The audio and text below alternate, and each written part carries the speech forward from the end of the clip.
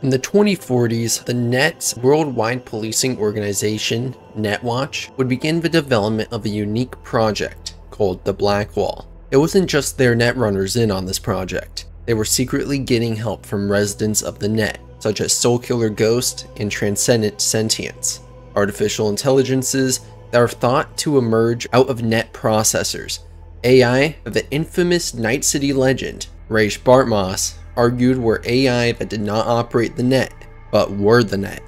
It was actually Bartmoss's data crash that destroyed the original Net and released copious amounts of rogue AI. The reasoning behind the Blackwall's production was to keep these rogue AI from breaking through into the rest of cyberspace that Netwatch had portioned out for human use, for good reason too. Many of these rogue AI are extremely lethal and destructive, showing a cold and ominous computing process that would often view netrunners as simply another subroutine that might require deletion. The reason behind the Transcendent Sentience being especially powerful is that they're agglomerations of computer data constantly updated by self-writing code, meaning they're consistently evolving.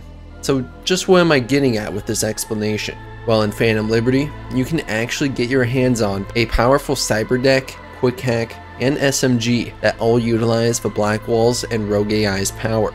So today, I will be showing you just what they're about and where and how to get your hands on them. While not extremely difficult to miss if you're on the right track, it's still possible. This will contain spoilers to the Phantom Liberty storyline, so if you like to remain spoiler free but still look at the equipment, I will have everything timestamped for you. So now with fair warning, let's get into how you will get your hands on these weapons. Firestarter is essentially the second to last mission of Phantom Liberty, and also where your most important decision will be made. When you're finally with Somi, you will be given two choices: help Reed capture Somi, or escape with her. In order to get this equipment, you absolutely have to side with Reed in the NUSA. After a series of events, you will track Somi down to the Sinisher facility where she is hiding. A creepy ass rogue AI named Cerberus will stalk you throughout the facility, so it will be difficult to navigate your way around.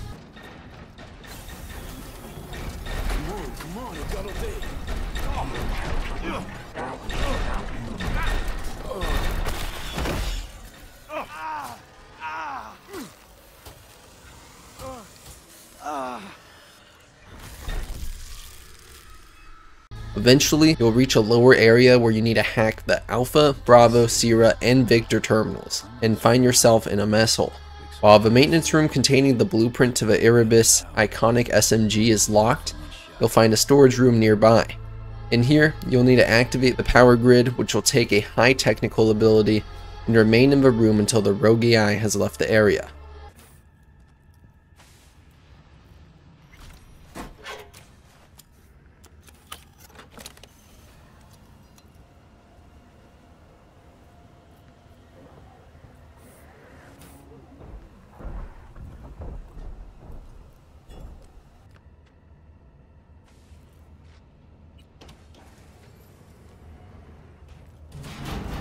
Then, you're free to enter the maintenance room and pick up the Erebus blueprint.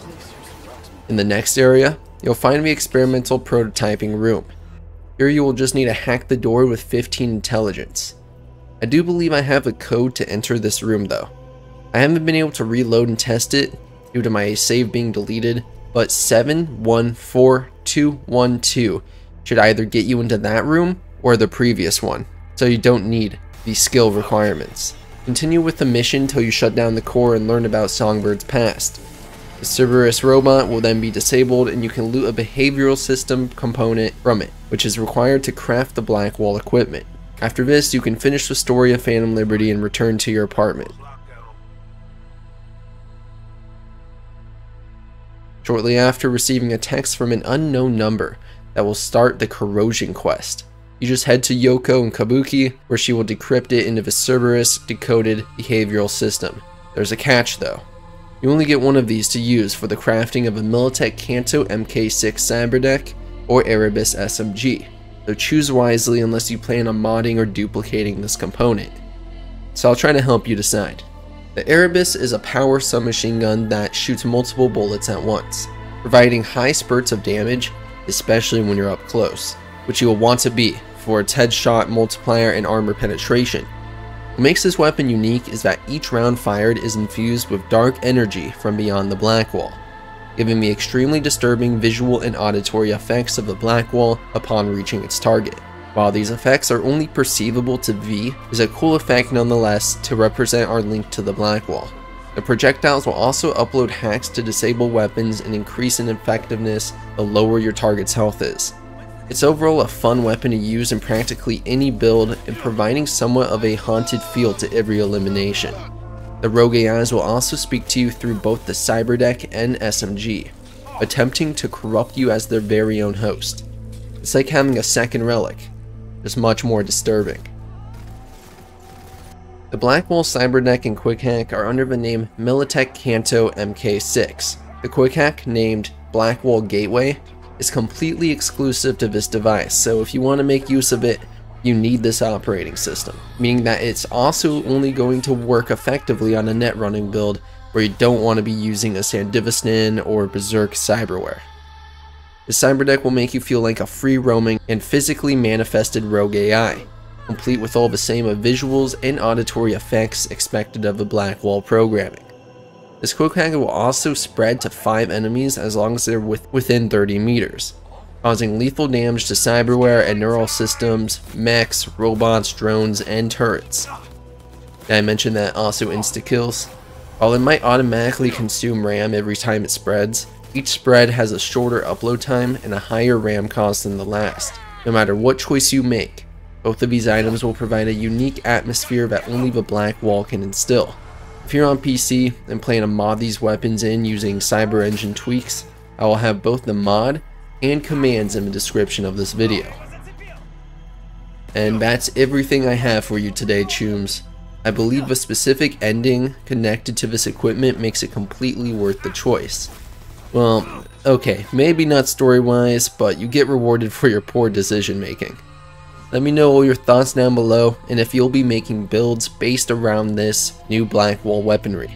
I'm definitely going to post at least one build that will include the Cyberdeck. I can definitely appreciate these additions as you can still get them in Act 2, which provides you some time to have fun with them ahead of Nocturne. As always, thanks to every channel member up on screen. I appreciate every single one of you and hope you're enjoying your time in Dogtown. As always, have a great week, and I will see you later, chooms.